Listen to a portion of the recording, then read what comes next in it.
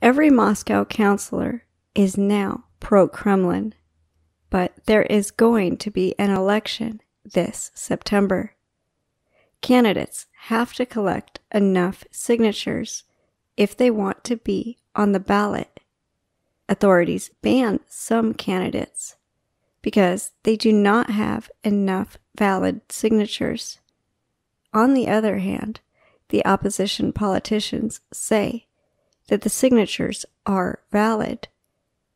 They say that they are being blocked because they are not pro-Kremlin.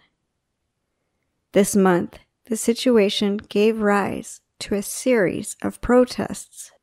Around 22,000 people come to one of the protests.